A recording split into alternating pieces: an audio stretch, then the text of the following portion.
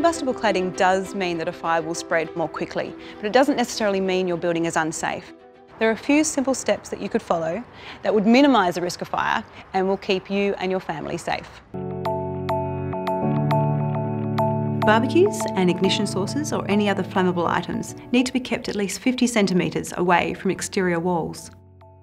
Barbecue gas cylinders need to be stored outside, upright, and at least 50 centimetres away from sources of heat. Never store extra gas cylinders and only replace when needed. Smokers should ensure that they always fully extinguish their cigarettes. They need to use a heavy, high-sided ashtray and don't flick cigarette butts off the balcony, even if they have already been extinguished.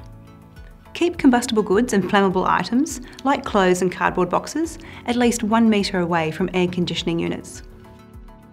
Even if your building doesn't have cladding, you still need to ensure that your smoke alarm is in working order. Make sure it is tested monthly and dusted every year. If your smoke alarm is faulty, you should contact your building manager or landlord. Every building is unique, so residents need to know their evacuation plan and keep fire doors and exits clutter-free and easily accessible. Fire doors need to be kept closed and clear. They help confine the fire to the room of origin and allow residents time to escape.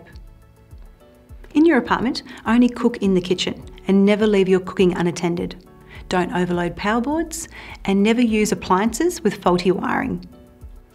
If you feel capable in using a fire extinguisher in the event of a fire, know where they are located and how to use them.